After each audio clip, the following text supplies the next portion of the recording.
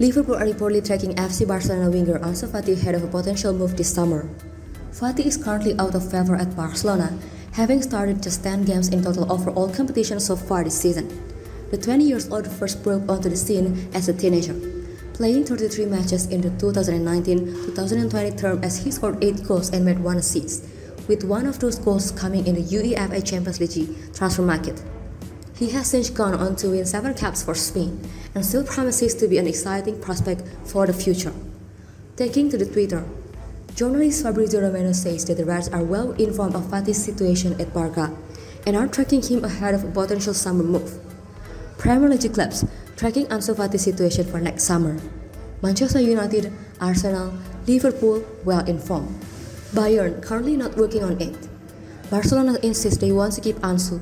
Second part of the season will be crucial, with 3 central midfielders all out of contract this summer, and Arthur Melo also set to leave after his loan spell.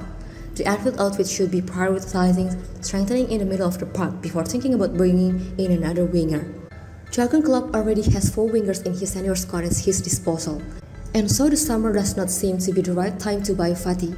The Spaniard is also protected by a massive €1 billion or 885 million porcelain release clause, so may not be easy to price away from Barcelona.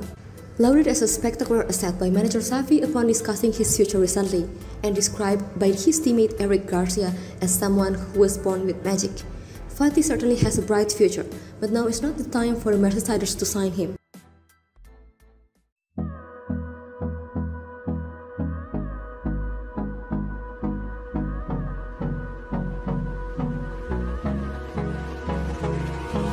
Hold me close till I get up.